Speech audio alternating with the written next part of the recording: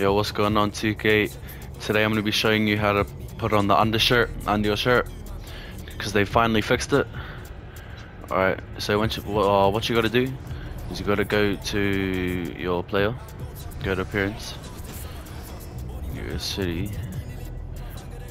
I'll just get rid of this just to show it works. Alright, so what you do is you want to put on the shirt you want to wear. It can't be a compression shirt and it can't be like this. It just has to be, and this can't work either. It has to be just a plain t-shirt. So yeah, so it has to be a plain t-shirt, so I'll just deal with that. And then so where you go back, then you need to go to jerseys and vest, and you can just put on the jersey you want. And there you go.